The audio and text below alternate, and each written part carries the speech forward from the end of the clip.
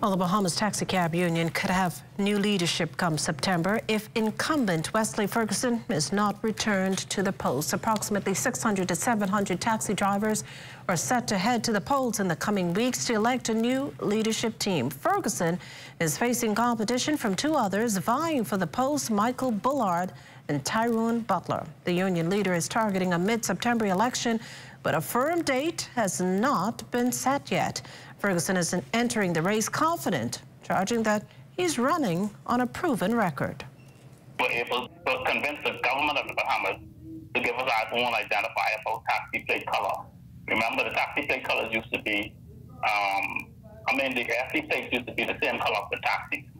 So now they reverted back to the white and green for SCs. So taxi plates taxi drivers have their own identifiable taxi plates. Also, within a 12-month period, this is the first time in the history of the taxi union that we were able to issue taxi plates to these 11 taxi drivers who are long-standing members of the taxi union, and we're going to have a 10% increase all within a 12-month period. The union president says high on his agenda is to reconstruct the taxi union's Nassau Street headquarters, a project he hopes to begin after the election. It's not feasible for us to start a major production like that before the election just looming just a few weeks away.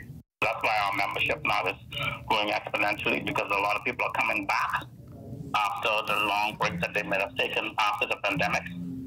So they're coming back to make sure that they have their voting rights and they could choose wisely who they would like to represent them in the upcoming new term for the next 3 years. In case you missed the news or want to stay ahead, follow us at ZNS Digital on Facebook, Instagram, TikTok, or X. Subscribe to our YouTube channel and visit us on our website at znsbahamas.com.